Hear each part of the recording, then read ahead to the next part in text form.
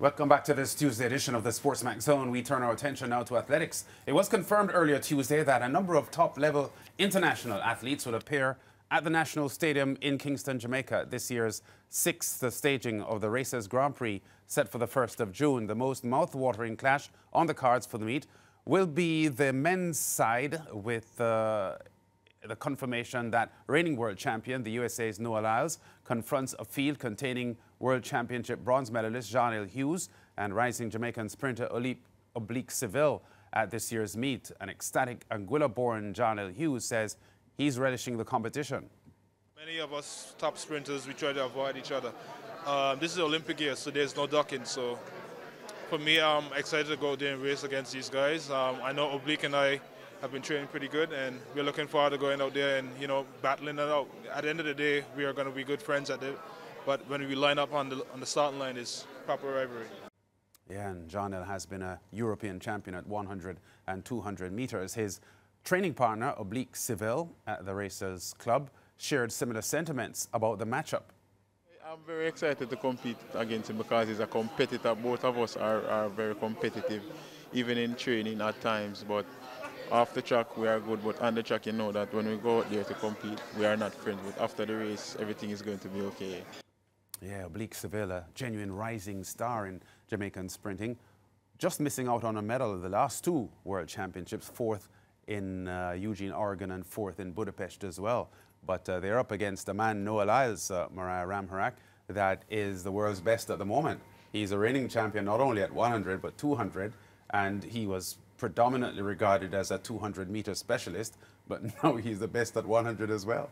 Yeah, so what that tells you is this Racers Grand Prix, we're in plans for an exciting treat.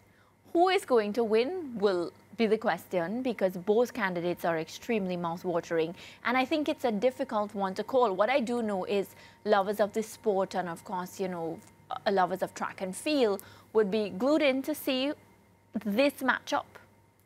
Yeah, well, Lyles will be the favorite, that's for sure, and he is a champion. He has a lot of confidence, and he considers himself the successor to Usain Bolt's dominance, that he, just hovered over the track and field world since his 2008 Beijing exploit straight to his retirement in 2016.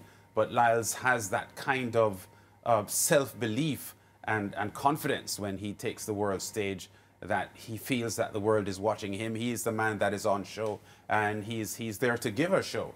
And I think he's good for track and field. I think his personality attracts people to the sport, and he's very outspoken as well. Yeah. And says things sometimes that will rile up people from time to time. But that's good for the sport. It is good for the sport. It attracts attention to his sport, and he sees himself as a flag bearer for the sport that pays him. And I think he's coming to Jamaica to show the Jamaican fans his quality, and that he's the best in the world. How do you think the turnout is going to be? I saw the ticket prices came out earlier today. Ricardo posted it in our work group. Do you think it's going to be a massive turnout now that the excitement is going to build up with the type of competitors? Yeah, well, the names will attract the fans, and because this is an Olympic year, I think the appetite for track and field is going to be very high for the sport at this time. And I think remember Olympics. Yeah, that's going to be a huge part of what makes the Racers Grand Prix a big event, and an event that people will want to see. And I think the crowds will turn out.